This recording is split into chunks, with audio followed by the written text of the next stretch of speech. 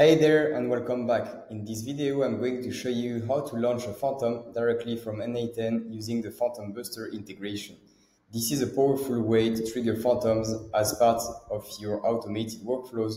No manual step, just smooth execution. Perfect for marketers and sales pros looking to scale their outreach. Let's work through it step by step. First, you'll need to open or create a new workflow. Then click the plus and search PhantomBuster.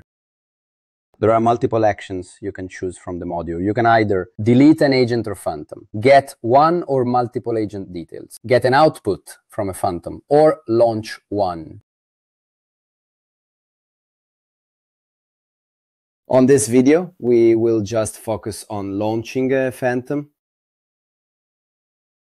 Select the one you want to launch from the list under agent name or ID. Then toggle on JSON parameters to add your phantom arguments. Click on Add Field and select Arguments JSON.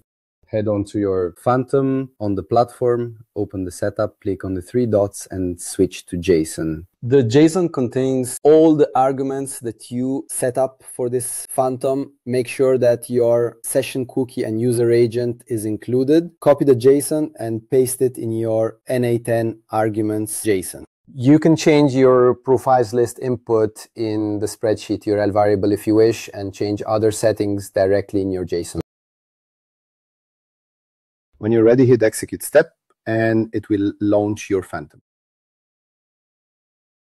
If you go back on your phantom, you'll see that it's running and you'll be able to check the progress as if you'd have launched it through the platform.